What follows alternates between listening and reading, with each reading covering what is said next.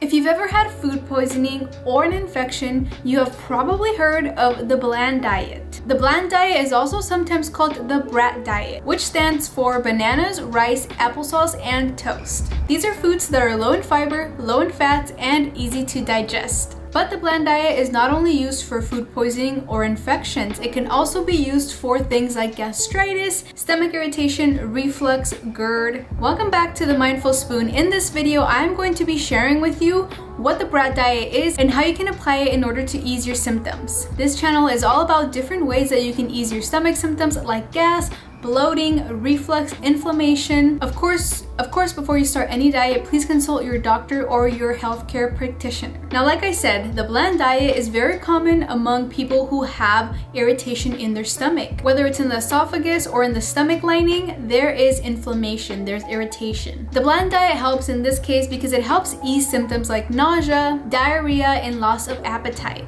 And as we know, for a lot of people, one of the main things that they suffer from when they have things like gastritis is they lose a ton of unhealthy weight, like very quickly. A lot of times people are aware that after they eat, they're gonna feel horrible, they're gonna have all these symptoms, so sometimes they just either cut back on the food or don't eat completely. And this can really affect the way that you're healing. Again, this is why the bland diet can be very helpful for some people because it's easy to digest. And if you find yourself not eating enough or losing too much weight, bringing in some of these foods here and there in between your meals can help keep your energy levels up and make you feel a little bit better. So what are the foods that you can eat on a bland diet? For protein, you can include baked chicken or grilled chicken, low-fat milk, or egg whites or full eggs if you can't tolerate them, yogurt, and nut butters. Now in the bland diet, it's recommended not to eat too many fruits and vegetables because they have a lot of fiber. And when your stomach already has a lot of inflammation, throwing in a bunch of different fibers can really overwork it. So although for the most part in a bland diet, it's recommended not to eat raw fruits and vegetables, you can eat fruits that are a little bit softer like bananas,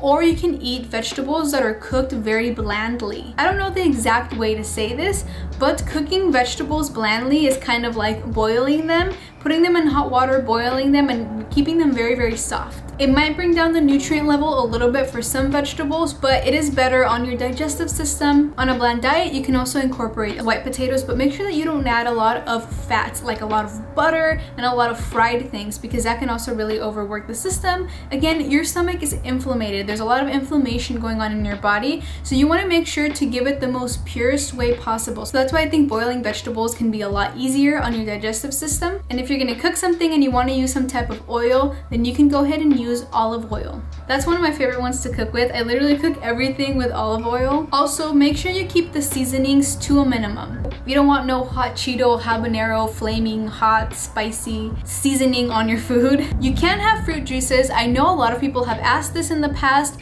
When you have some type of irritation, you can have fruit juices, but be specific. Figure out which ones work for you and which ones don't. I personally found that mango juice was very irritating to me for some weird reason. So again, it all depends. It's all on a personal basis. This is gonna hurt a lot of people, but try to stay away from caffeine and alcohol. We've talked about this a lot of times, not only in a bland diet, but just in a regular diet when you're trying to reduce inflammation. Caffeine can be very acidic. I know darker roasts are a lot better for people who have acid reflux and who have stomach issues. So if you have to, you can do darker roasts, but try to avoid lighter roasts. And also, I have a very controversial belief that some people have when it comes to healing your gastritis, and it's you can have some type of citruses, like a little bit of lemon in your water day by day, like adding a little bit of those cups of water throughout the week in order to bring that good acidity to your stomach, because your stomach is supposed to be acidic. That's my controversial topic. I know a lot of people think like you should just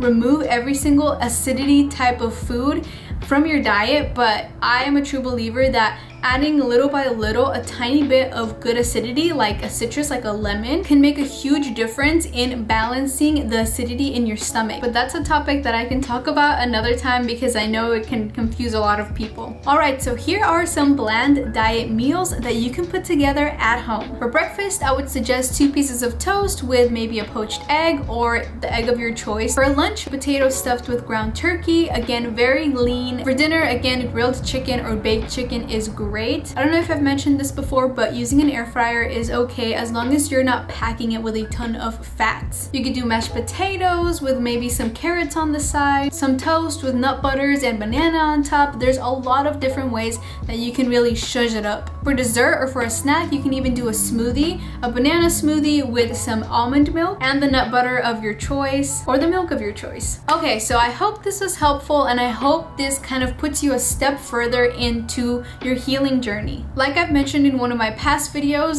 this takes a lot of time in order for you to start feeling better, and it takes a lot of patience. So you have to make sure that you're either writing it out, how you're feeling every day. Maybe that's a way that you can also clear your head at the end of the day. Find different techniques that work for you or have worked for you in the past and just repeat them. It's all about repeating the same things that make you feel good, because that will get you a step closer into fully healing your gastritis, Gerd, acid reflux. If you'd like to learn more about the ways that I was able to reset my stomach lining, there's actually a free guide down below. There's a ton of people in this community that have downloaded it, and I hope you guys are putting it into practice. And follow The Mindful Spoon on our social medias. We have Instagram and TikTok that we post almost daily or almost very frequently.